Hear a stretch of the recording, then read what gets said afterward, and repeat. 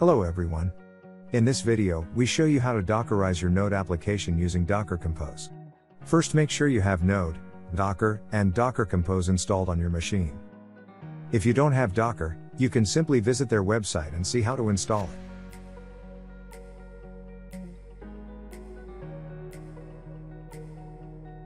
Let's begin.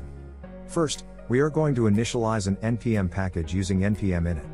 Let's call it app server.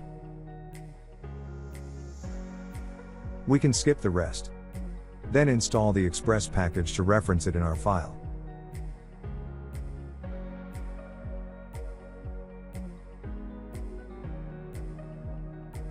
Let's write a simple express app that will listen on port 3000 that returns a simple customer. The server will listen on port 3000 and return a simple JSON.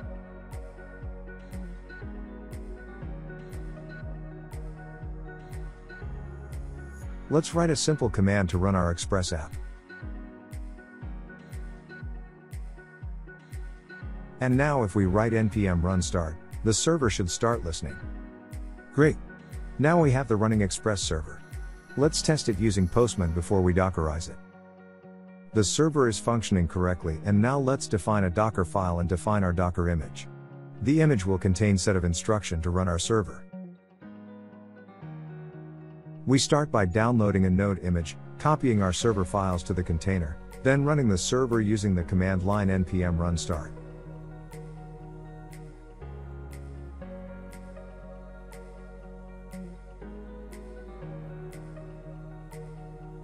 Next, we will create the Docker Compose file to generate our container. In our case, we have to define one service, which is our API server, and it will listen to the port 3333. We have to reference the build to our dockerfile image, which will create the image. 3333 is the external port and 3000 is the internal. So our operating system have to call to the port 3333. Let's run Docker Compose to generate the container.